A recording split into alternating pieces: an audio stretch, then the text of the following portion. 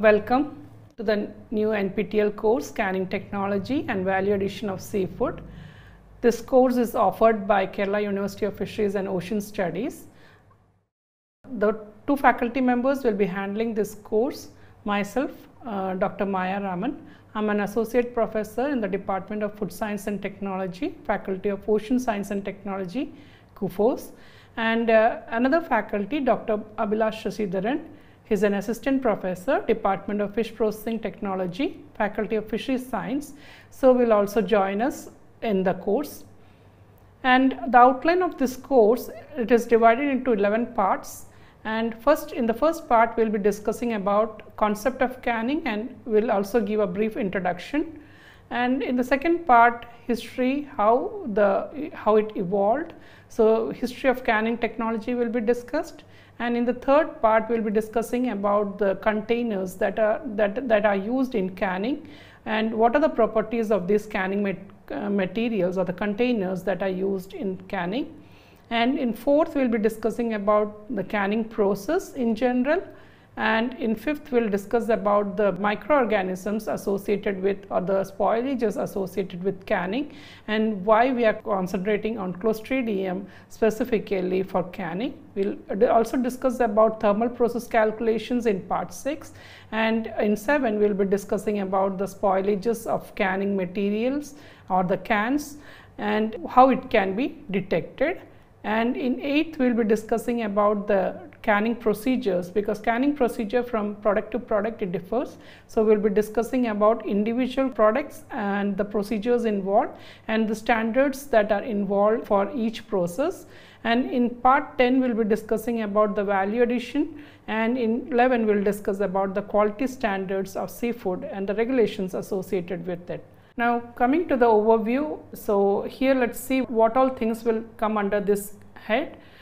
In the introduction and concept of canning technology, we'll discuss about the introduction, definition and concept of canning. We'll also discuss about the different containers that are used and 5 M's, and we'll also briefly discuss about the canning processes and advantages of canning over other processing methods. And this is a picture of a retort, and this is used for sterilization.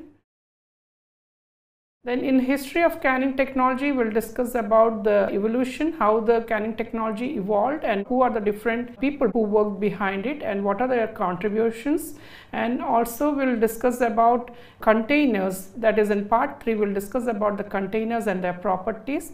Well, the classification of the containers will be discussed, and what are the advantages and disadvantages, why we moved from different materials and why currently we are using aluminum cans. So those will be discussed. We'll also discuss about the quality parameters of different containers or the materials that are used in developing containers, and how to evaluate the properties or the parameters of the containers, and what is the manufacturing process, how the containers are manufactured. These things will also be detailed. And in this picture, it shows the different cans or the materials that can be used for canning. In part 4, the canning process, we'll be discussing about the step-by-step process of the technology. So each steps that are involved in the canning process, that will be discussed, and what is the significance or what is the importance of each step, why we are doing each step, that also will be discussed.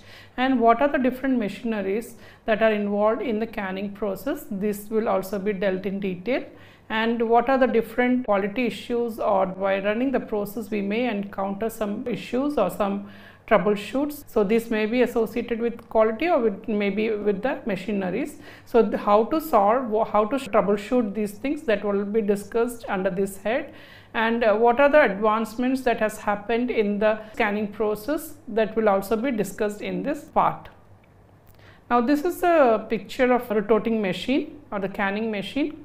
We have, this is a water immersion retort, and you can see here this is the place where the retorting is done, that is canning is done. And this is the door which will be opened, and the racks will be placed. In the rack will be having containers. So here you can see different racks being assembled, and this is a overhead tank where the water is stored. And you can see here the gauges. Even you can see in this next picture, you can see the gauges here which will indicate the temperature and pressure inside the overhead tank. So this water is heated and it is passed into the rotating machine through the pipes, and this will help in rotating. And this is a air chamber where the compressed air is maintained, and these are the indicators or the screen which shows how the machine is working or what are the stages. So that can be seen here. This is a compressor, a picture of compressor that is used to compress the air.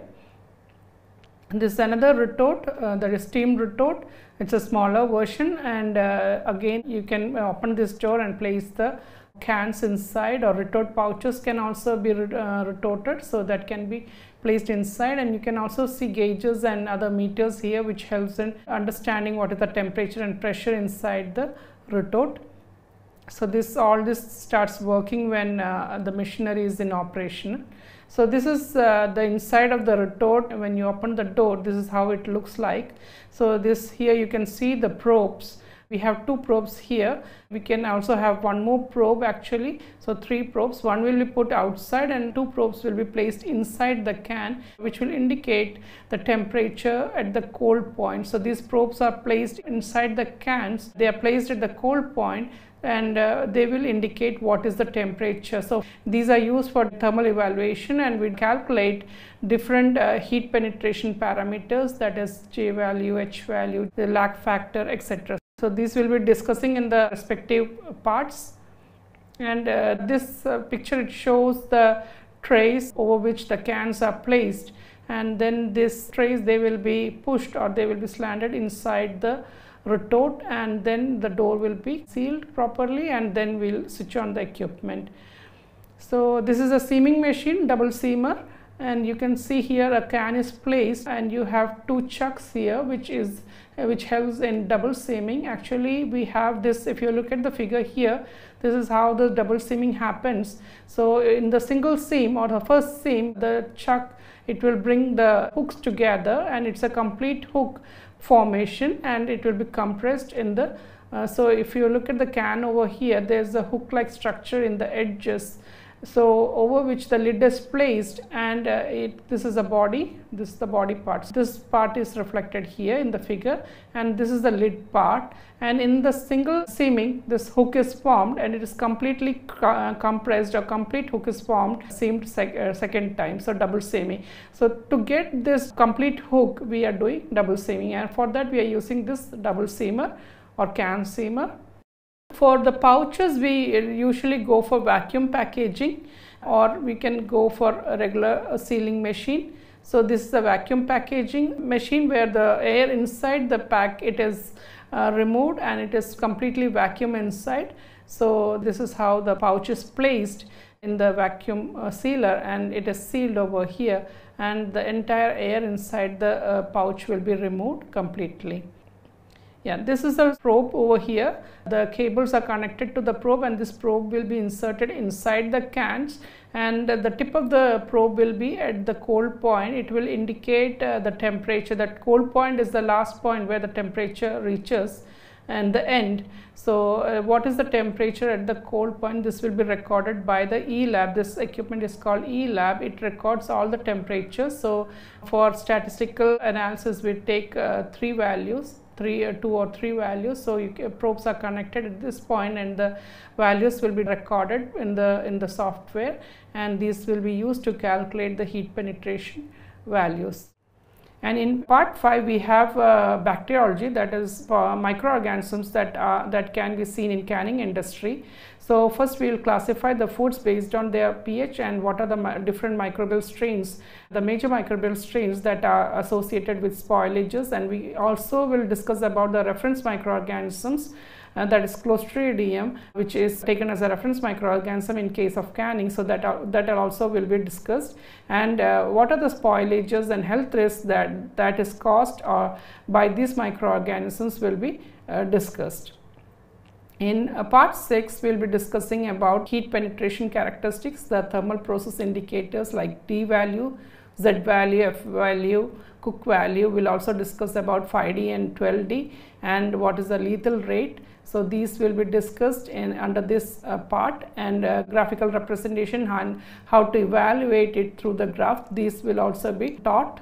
And in the 7th part, we'll be discussing about the spoilage indicators, what are the different kind of spoilages seen in canning and what are the corrective measures to prevent these spoilages.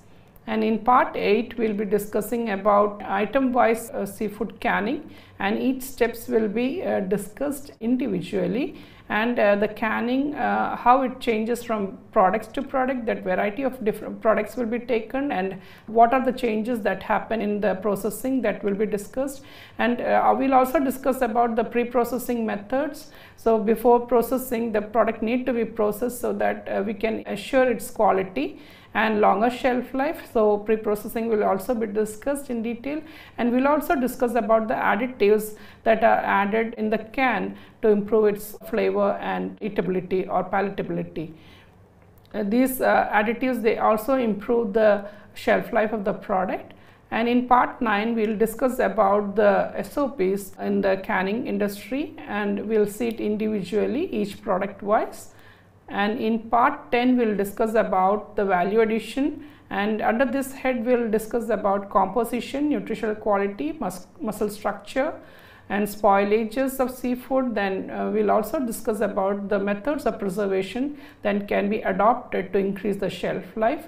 And in the last part, we'll discuss about the quality parameters, that is national and international standards of seafood products. So this is an overview of the course and what will be discussed under these courses. This slide, it shows different value-added products that can be developed from the byproducts of the industry. It will include the gut content, the head region, the fins, the unwanted parts which are not used in the food.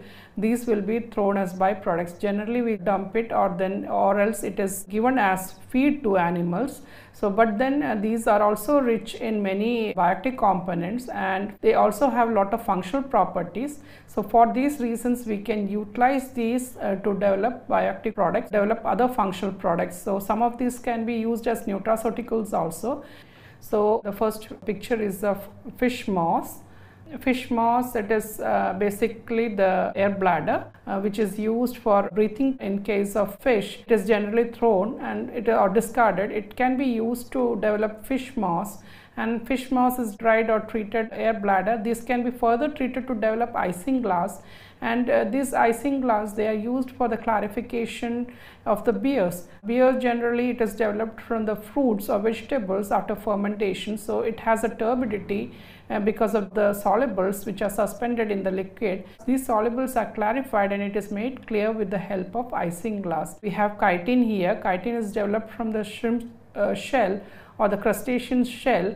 We also have chitin in fungus, and usually for commercial purpose the chitin is extracted from the shells, and this chitin is deacetylated to form as a chitosan, which has a lot of benefits are there for this chitosan in the medical field, and these are used to develop sutures. They are also used for many other purposes, and for developing packaging materials. Chitin, chitosan, they are rich in glycosaminoglycans, so they have the medicinal properties are very high. So you can also see wafers here. And shark fin rays is a very expensive product. It is used for preparing soups. Usually Chinese people or the Asian countries, they prefer shark fin rays. And silage is a biofertilizer. It is fermented product. It is developed using the byproducts or the waste parts which are not utilized. So these are some of the products which we have just displayed here. We'll discuss these things in detail in the respective sections.